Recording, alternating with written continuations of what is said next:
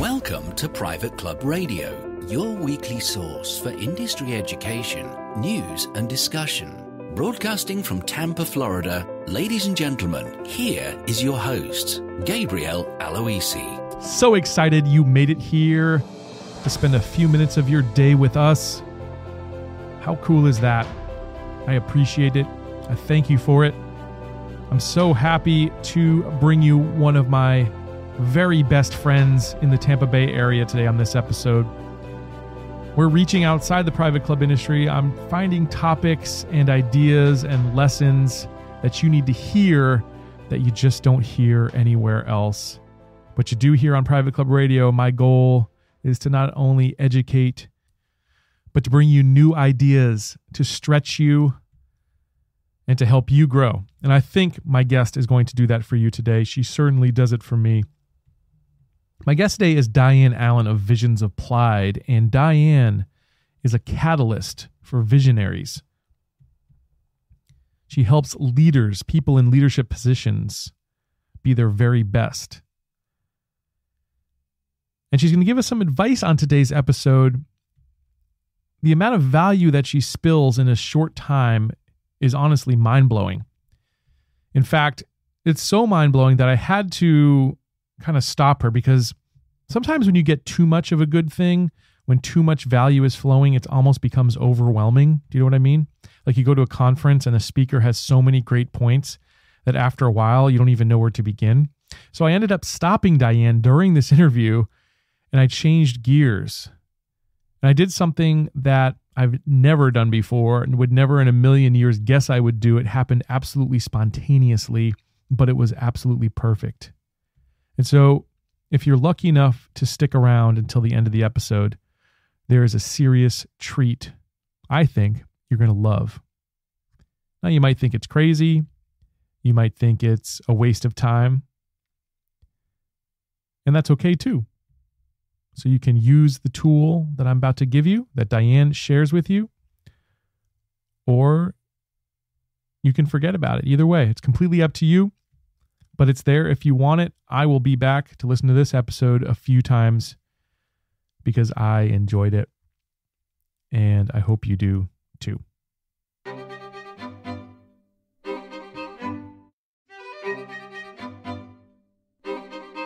Well, my guest today is a really good friend of mine, Dianne Allen of Visions Applied.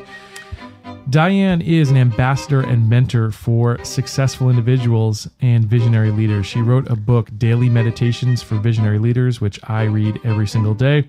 She also has a podcast of the same name, and I'm just so excited to have her here on Private Club Radio to share her wisdom with us. Dianne, welcome.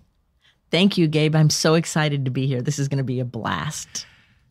I just want to first let folks know about you and your background and how you help individuals out there. Can you share a little bit of that with us?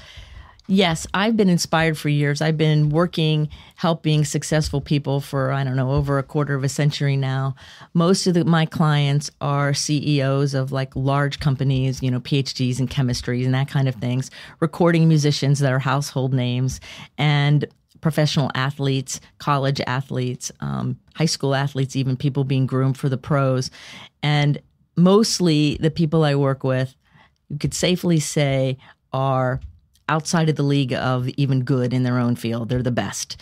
And what they're looking for is that edge to get them to the next level or to be able to maintain that level. So I work a lot behind the scenes as their catalyst, as their mentor, as the guiding light to make sure that they're at their peak game, whether it's musically, athletically, or otherwise. So I have the honor of being that person behind the scenes that helps the person who's in the front really pull off amazing, amazing things. Yeah. And you're an educator yourself. In addition to the books and podcasts you've written, I've attended your annual retreat, which you do every year. Mm-hmm. You've got a number of other retreats that you put on. So talk about some of the education that you put on for folks. Well, I've been teaching education for many, many years. I've worked with Cintas Corporation, Coca-Cola, the CENTCOM here at MacDill Air Force Base, the Pinellas County School System. And I also run my own retreats where I do some webinars, but mostly they're live retreats, day-long retreats. And this year, my annual retreat's a 3-day retreat at a golf resort. And so we're going to be having golfing for the families and everything, and so that people can have the recreation along with the education this year. Yeah, that's right. It's actually going to be at my client Hammock Beach, which is this beautiful property on the east coast of Florida that you're going to be doing your annual retreat at. Is it September this year or October? No, it's October 19th to the 21st. Nice. Well, I will be there. So I think after folks hear you today, I think you'll probably have a few more fans showing up as well. Well, first thing I want to talk to you about is the vision, creating a vision. That's the name of your book and of your podcast. Talk to us about what a vision is and how do you find that vision? Wow. Okay. A vision, that's also the name of my company too, right? Visions Applied. And for me, and when I'm working with people who are these high-level people, and I think it's true for everybody, is we want to be connected to our vision.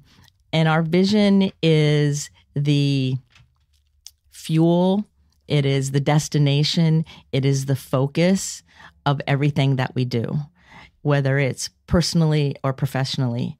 So like my vision is to educate and inspire. And so once I got connected to that many years ago by doing some inner work and just really letting myself get clear, now, if that's my question, does this educate? Does this inspire? Is what I'm being offered to do or not do something that really serves the people and serves myself? Or is it just a fun sideline thing?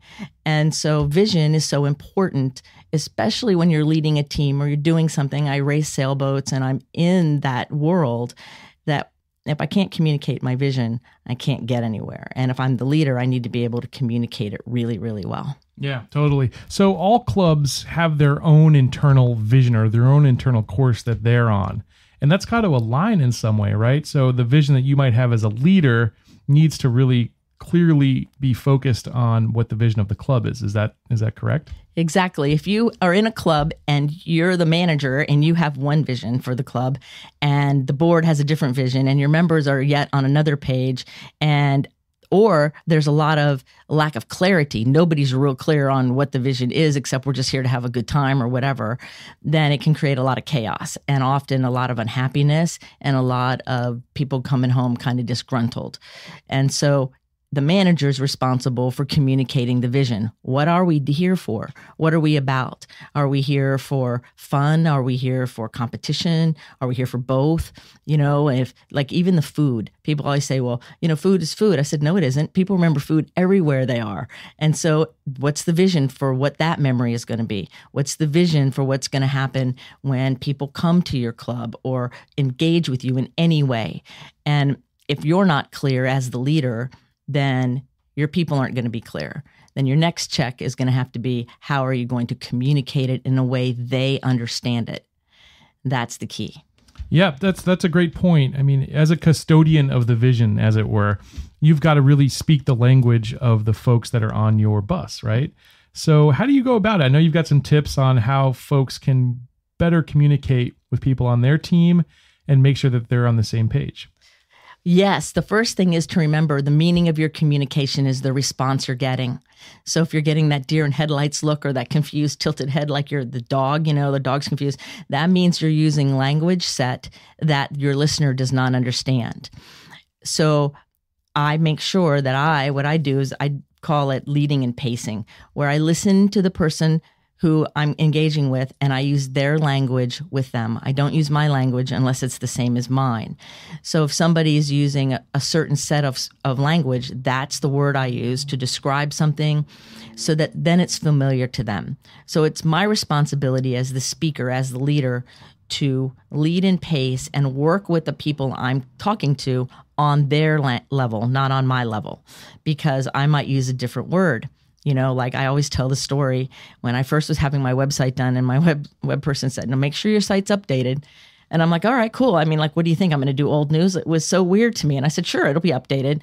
Well, then I learned a few months later that update in that world meant something different than update in my world. It's the same word. And it's the same definition, but the usage is different. So when we pay attention to those nuances and the way our listener communicates and we match that, we have better rapport, we have better results, and we're typically not frustrated. We're typically able to do what we need to do because it's clear instead of trying to figure out what do they want. Yeah. The ear is really a muscle like anything else. You have to develop it. And I'm just wondering, Dianne, do you have any tricks or tips or hacks for people who want to develop? How do they listen? How do they get on the same page with their folks? The easiest way to do it, if you're not used to it, is listen for how they describe something. Most people are visual. So they're going to say, I see what you're saying. Or they'll notice the color or how light something is. It will be a visual words. You'll hear it in their language. Some people, however, do most things auditory. So they'll say, I hear ya. So the same response, if I'm engaging with you, if you say, I see what you're saying, oh, that means that person is seeing. They're making pictures based on what I'm saying. So I'm going to keep painting pictures for them. If the person comes back and says, I hear you, then I'm going to make sure I'm telling a story that has enough detail that they can hear what I'm trying to say. So I will change whether I'm making a picture for you or whether I'm telling you a story in order for you to be able to receive it better.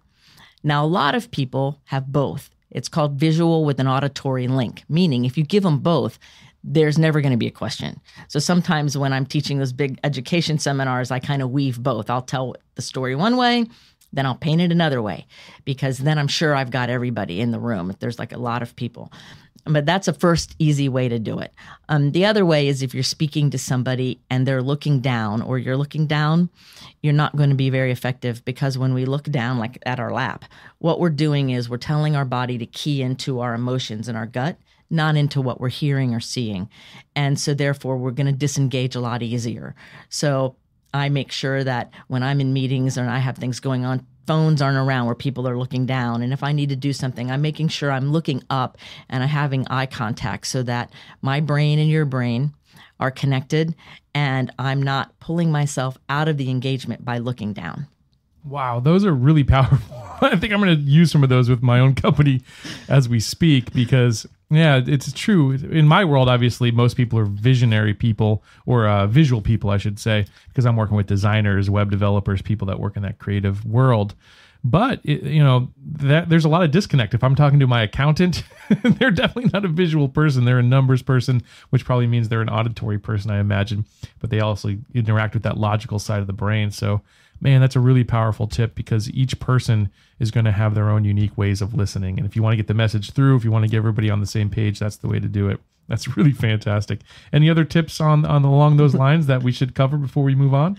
Well, those are the two biggest ones. And the other one I think I always want to say is to listen with your heart and to realize that everybody's a person, and you're going to have a good day and bad days, and they're going to have good days and bad days. And some days we're on it and other days we're not. And it's all going to be okay. That there's nothing that is that urgent, and to give yourself and everyone else just a little bit of compassion and kindness, and realize that everybody woke up today trying to do their best. Everybody woke up, no matter what's happening, trying to do their best. And when we remember that, it's a lot easier to communicate with people when we let our heart be in part of it, no matter what the stress level is. Yeah. Now, you also, I know one of your philosophies is that you really need to be clear, direct, and precise. So can you elaborate on that? Oh, yes. Clear, direct, and precise is a big one.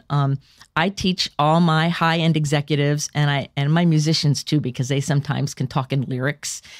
I have a rule, and that is use 5-word sentences and no more than 5 sentences to get your point across. That's 25 total words. Because the moment you start over-explaining yourself, you're going to lose it. You're going to lose whatever it is. And so I'm a big one on be very clear, be very precise. Make sure you know the meanings of the words you're using and use those meanings for them. And make sure that everything has succinct meaning to that, so that everything's got the common denominator all ready to rock and roll. And then if somebody wants the story or they need elaboration, it's up to the listener to ask you for the elaboration, right? So you're the speaker. You will say everything clear and direct and precise, A, B, C. And not in a rude way, still with compassion. But the better clarity you have, then the better the person who's trying to follow what you want them to do is going to be able to do it. And it's kind of like, if I was having Gabe work on something for me for my website, and I said, well, I want it green. He's like, well, great. What kind of green? There's a gazillion kinds of green. Well, pretty. that's not helping him any, right? He's going to walk away completely confused. And sadly, a lot of managers give that kind of general advice because we think everybody's in our head and they know what we mean. And I'm here to tell you, nobody sees the world the way you do, and nobody knows exactly what you mean. So your words are just that bridge. And so we want to build a really good bridge. I love that. That's such great advice. Well, the other thing that a lot of managers in this world struggle with is obviously huge amounts of stress. There's lots of things happening. I know you're a big proponent of the midday reset. So can you explain that philosophy to us? Yes, the midday reset is something I designed years ago, running a large center for gifted people. Actually, that's when CNN came to interview me, and it was a very stressful work environment. And I was the director, and so everybody was having a hard time getting through the day. So I said, okay, we're going to hit the reset button. And so what we all did is we stopped from 1 to 1:15 was the time I picked. You could pick any time that works for you. And the phones were turned on, auto, answering service. Everything was off, everything. We all went into what was then like a meeting room, and we meditated and we relaxed. I played some very nice kind of ambient music. Sometimes I led a meditation, sometimes I didn't, but everybody had a chance to breathe and relax and just reset the day. And when we went out of that room, the mantra was, the day is starting new. And so that was like the morning. It was like 9 a.m. again, even though it was 1:15. And so what happened was everybody in that organization was more productive, was happier, stress levels went down, sickness went down, people wanted to be there. And in fact, the people who pushed back the most in the beginning missed it the most when I missed it, like if I wasn't gone or an emergency or something. So I do a midday reset for myself. It's even on my Meditations for Visionary Leaders podcast. I voiced one for people that several of my clients use over and over. That takes 7 minutes. That's all it is, 7 minutes. And stop. Just turn everything off for a minute. Stop. Sit back in the chair, relax, breathe for a second. Everything's going to be okay. That 7 minutes is going to do nothing other than help you be more effective once you breathe through it and you let yourself reset. And you come out of it new. Like, okay, it's first thing in the morning. And now you're refreshed. Your creativity's there. Your mind's working. Everything's cooking right along. And people wonder how you can go so long. It's because you can reset anytime. Yeah, I think our bodies really need that, especially with all the technology and crap. Like we're sitting in a room right now, and I'll describe it for the listeners of the podcast. I've got a big audio board. I've got my computer screen staring me in the face. Both of our phones are right beside us, and text messages have been coming in and other updates through that. We've got a camera in front of us. It's live streaming this because we're doing a live stream episode at the same time we're recording this, and we've got 2 microphones pinned to our face. And of course, it's all connected to Wi-Fi. So there's a million other waves just bouncing around. I've got to imagine that's got to affect our bodies in some way. And so we really need to take that time to just focus and disconnect in a way. Do you think that's the case? Oh, absolutely. I'm real sensitive to EMFs. And so I have copper in my office because it fragments them. And I do other things to keep myself so that I don't get all agitated. If you have too many fluorescent lights in your building or too many EMFs, it can make everyone agitated. And the blue flickering light of screens can agitate people. And so if you've got fluorescent lights in your club and you're sitting under them all day long and there's stress going on in your world, those fluorescent lights are actually making the stress worse. That's a huge tip that I think a lot of people don't think about, the lighting. So we're actually sitting in my office right now. I have a fluorescent light up above us, which I've turned off. I do have another little lamp on my desk, but even in the main part of our office, we turn the fluorescence off and we have just little pot lights. And it puts you in a creative mood, I think, automatically. And I think that's why creatives do it a lot. But the right lighting is important for all sorts of people. And the worst thing in the world, I think, is fluorescent lights. I don't know. Yeah. Fluorescent lights are just... There's so many things we could derail this podcast in a minute about fluorescent lights, but the truth is they don't work very well. They're not good for our human bodies.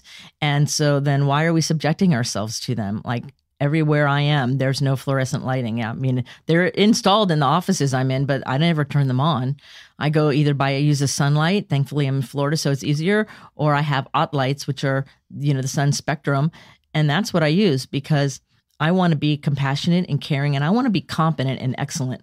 I have high standards. And it matters to me to do very, very well. People who know me know I'm very competitive, and second place is the first loser in my book. So I'm all over what I'm doing, and I don't want something to get in my way that's as simple as turning a light switch off and adding a lamp. Yeah, right. And I know we are going down the rabbit hole on this, but I was in the film business before I got into what I do now. And if you actually look at a fluorescent light in a camera, it's usually green or like this weird purple. And I think it's subconscious, but it kind of casts this really creepy look in our subconscious because it's not really truly white. It's really this other weird color. But anyway, I digress. So let's get back on track. I'm sorry I diverted that, but let's just say there's going to be some lighting folks in the industry that are probably happy to hear what I have to say today. I'm actually gonna spring something on you as well. We didn't talk about this before you came on, but it just popped in my head, and I think it'd be different because we've never done anything like this on the show. I actually really like and enjoy your guided meditations, and would you do me the favor and just allow me to ask you, would you be able to actually take us through maybe a short one, maybe just a couple minutes of a guided meditation so people can get a taste of how effective it can be? Would that be all right with you? Oh, absolutely. I knew you were going to do this. I know. Of course you didn't. Yes. I'm full of surprises today. You didn't know I was going to live stream this either. So, no. All right. Well, I'm going to just sit back and I'm going to relax, and I'm going to let you take over. All right. So the first thing is to make sure you're not driving a car. Have your feet flat on the floor, your body not crossed as best as possible. When you cross your limbs or your hands or something, then it sends mixed messages to the brain. And allow yourself, if you're comfortable, to gently close your eyes, allowing yourself to disconnect from all the visual field. There's no place you have to go. There's nothing you have to do. We're right here. No one's going anywhere. And allow yourself to pay attention to your breath, remembering that your breath starts with an exhale. And so exhale fully. And then inhale and exhale. Allowing your exhale to be a little stronger than your inhale. With every exhale, imagine yourself letting all the stress go by dropping your shoulders, loosening your jaw, exhaling, and inhaling, and pausing your breath and honoring yourself. Exhaling any tension, any difficulty, just letting it all go. And as you inhale, you imagine pure love, joy, white light, all coming in, allowing any part of your body that's out of alignment or stressed to simply relax. Exhaling any fear or worry or maybe a doubt, and inhaling love, kindness, peace. Now see if you can notice where you feel the air entering and leaving your body. Do you feel it on your nostrils or maybe the back of your throat? Or maybe you're inhaling through your nose and exhaling through your mouth, so you'll notice it in different places. Just notice, lovingly noticing. And as your brain starts thinking about whatever's coming next, just notice where the air is coming in and where the air is going out. Now, if you're willing, I invite you to put your hand over your heart just for a moment. Just take one of your hands and put it over your heart and feel it beating. And take a moment and thank your whole body, your heart included, for working perfectly for you as you go about your day, as you work, as you hold your loved ones, as you make decisions. Your body fully supports you in all that you do. Your heart beats without you thinking about it. Your lungs inhale and exhale without you thinking about it. perfectly. So this is your time to say thank you. Thank you to all of you, the feet for walking you around, your heart for beating, your brain for thinking of great ideas, your mouth for speaking words of truth and kindness. All of you, thank you. Thank you. Thank you. And allowing yourself to linger here for just a moment. Listen to that still small voice within you. You might be having a great idea, or the solution pops in your head to something you've been pondering. Allow the idea and listen.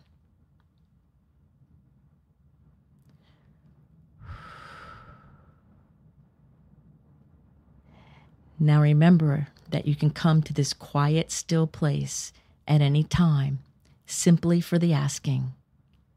Exhaling to release your stress and inhaling to invite in harmony and joy and peace. And so as we get ready to return to this time in this space, in this amazing podcast, I invite you to wiggle your fingers and toes so you can come back for just a moment. And then open your eyes if you had them closed and see the world new, bright and new. And go forward about your day. And so it is. Wow. Wow. That was pretty awesome, Dianne. Thank you. I tricked you into giving me something that I could listen to. So thanks for playing along. There you go. And my clients request different topics for my meditation podcast. And so some of them might have weird topics. Like there's one called Meet and Greet, because I have a famous musician who has difficulty after the meet and greets. So it's a little reset so he can feel good after meet and greet. So if anybody has any topic question, that you want me to do, I'll do them. That's awesome. That's so cool. I want to just, again, remind people about the upcoming retreat and maybe how they can learn more about you. I know you've got a special page you've actually put on the website so people can reach out. Yes, I have. My website is visionsapplied.com, and there's all kinds of information there. There's blogs and my podcasts and everything. And we're doing a special page for you all so that you can engage with me in any way you'd like. I work with people individually with mostly custom things. I meet with people, they tell me what they're looking for, and then I create things custom for each of my people since I work with such a diverse group of very successful people. So we're creating a special page for that. What is it going to be called? Because I don't even remember. Visionsapplied.com/PCR. Oh, that's Private right. Club Radio. Private Club Radio. That's going to be easy. Even I can remember it now.